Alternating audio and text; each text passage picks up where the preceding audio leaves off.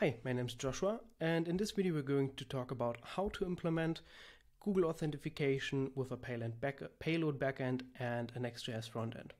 I hope you worked through the last video, because there we implemented how to implement Google authentication with a Payload backend, and the setup for both is identical except for a few changes. And in this video we are only going to go through the changes for the backend in comparison to that one.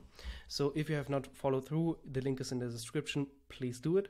Otherwise you can also follow this guide I put together, where you can also copy all the most important code you need to put into your project.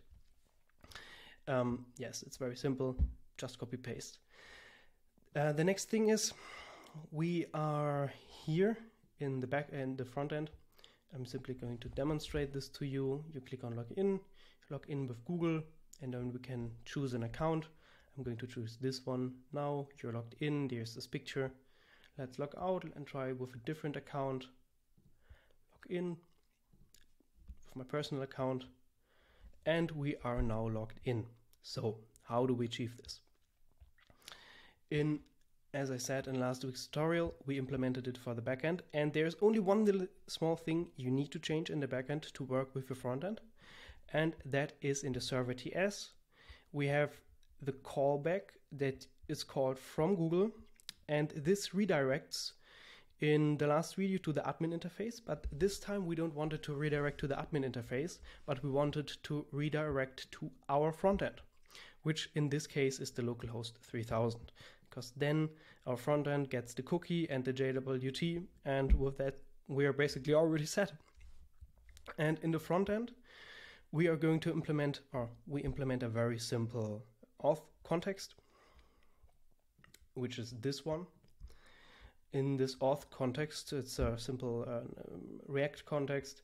We have a logout function which calls our backend and tells, oh, this JWT logged out.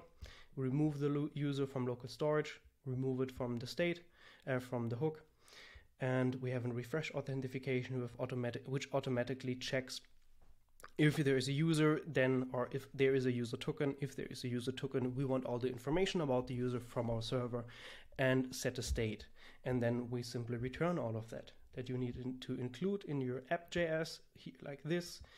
And then in your index.js you can simply import or use the auth context with our user. If he's there, we display the user data, and if he's not there, we display the login button. And we also have the login button itself. Here also something very important. You need to call the localhost 4000 OAuth2/authorize URL, which is this one. This is where you tell Passport.js what auth strategy you're using, and this endpoint you also need to call from our front end. The last time, as you remember, we called this endpoint from our backend, or like the front end from our backend, and this time we're simply calling the same from our Next.js front end. And if you follow all of this, then you end up with a working Next.js Google authentication for Payload. Okay, that's that for this video. I hope this was of use to you. You find all the links and all the documents in the description. If you have any suggestion for another video topic, please write it in the comments. And if you have any other question, please also write it in the comments. Otherwise, next time we are going to talk about how to implement Google authentication with Payload and Capacitor.js on iOS. So see you the next time. Bye.